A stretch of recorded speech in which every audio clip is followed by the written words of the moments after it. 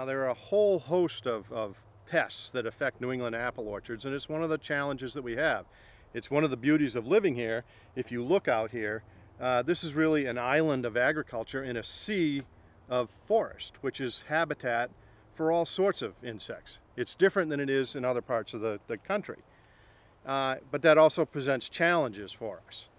And that is that we got a whole bunch of pests that live outside the orchard that view the orchard as either a place to eat or a place to lay eggs.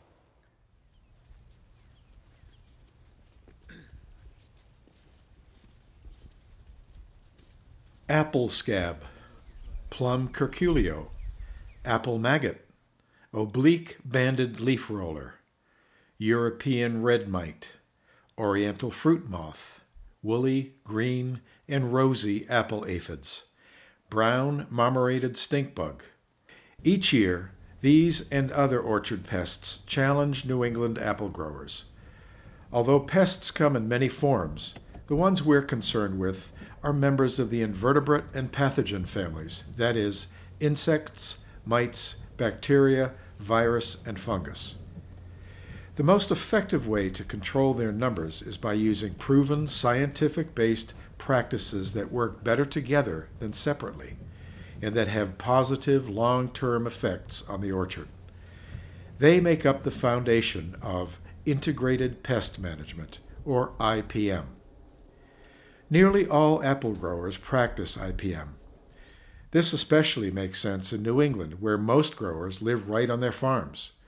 It is in their best interest to keep the land and water as clean as possible.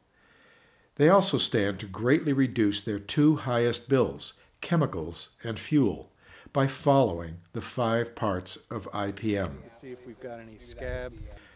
Prevent pest problems. Identify the pest. Set an economic threshold.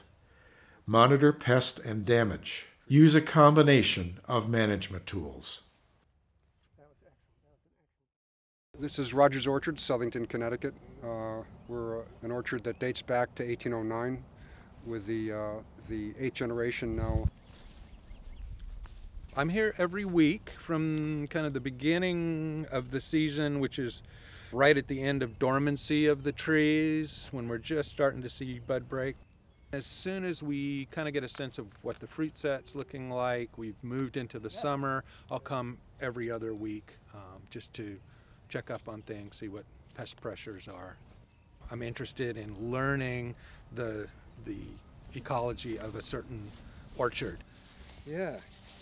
And every year I learn something new as a part of that. So to me, that's a huge part of IPM, is getting as intimate with those locations as you can, learning about past disease and pest pressures and how those vary depending on the year. What's the economic impact of doing a good IPM program?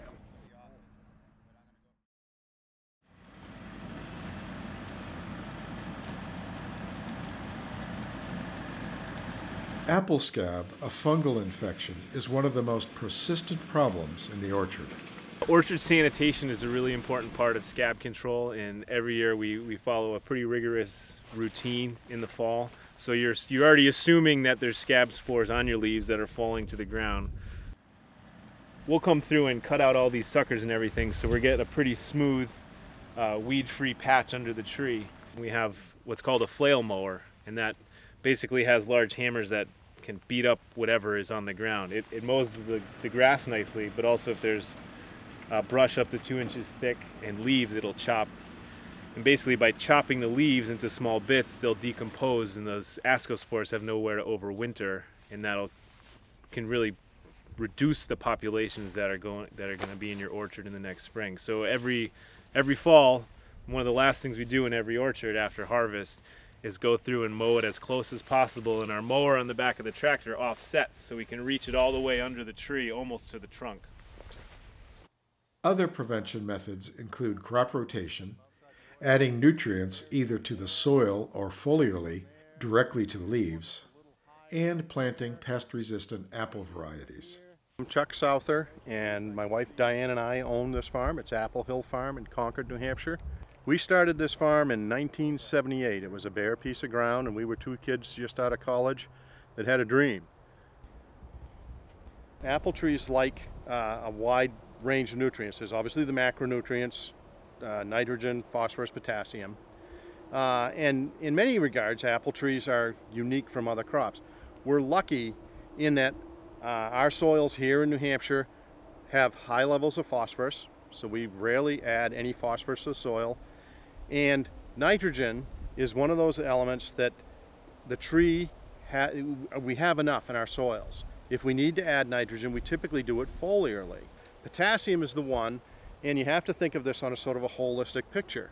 We do remove upwards of 600 bushels per acre off from this farm. That's quite a weight of fruit. A lot of water in there, but everybody knows apples have a lot of potassium in them. So that is one of the elements that's physically being removed from the orchard. And with soil tests, leaf analysis, and then actually calculating the bushels that left a certain block, we can calculate how much potassium we have to add back to the soil. Now there are other what we call micronutrients that the trees love to have. And those might be calcium, magnesium, zinc, boron, manganese, and copper to a certain level. And those are all that we can fine-tune with foliar applications of those micronutrients now. So apple orchards are really kind of unique little ecosystems. All the leaves fall on the ground, all the grass gets mowed, mulched back.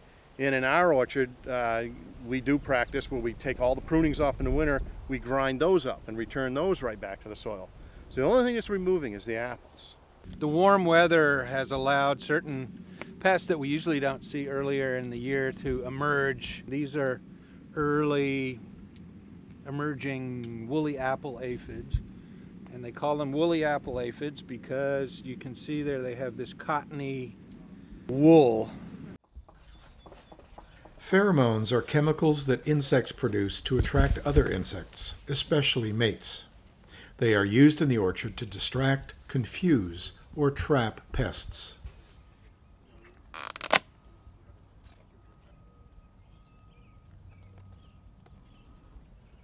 Yeah, just one in there. When do we have to change this lure, Brian? We can change that next week. We had one Okay. oriental fruit moth there. Right. And so we're still low on that. that's a 1 week catch. Yep. We trap all summer for oriental fruit moth because we want to monitor that population over the course of the year. In this area we have 2 to 3 generations depending on the year, usually 2, not counting that overwintering. What apple scab is it's really, it comes from a spore, and the spores from the year before overwinter on the ground.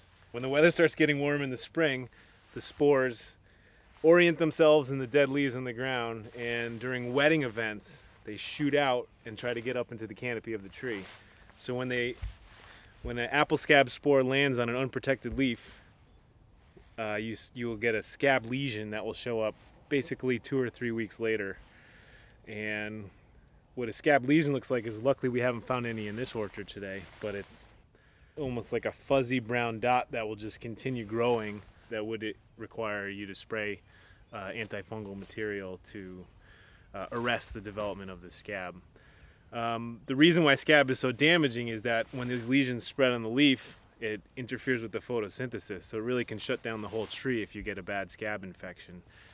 Furthermore, once these lesions start growing, they start making their own spores, and those spores can go onto the fruit, and then you get a scab lesion on a fruit, which looks like almost like a leathery brown, like a scab that would be on your skin. So that fruit is no longer, #1 fancy fruit, and that takes a big economic hit on the crop when you can't grow, market grade fruit.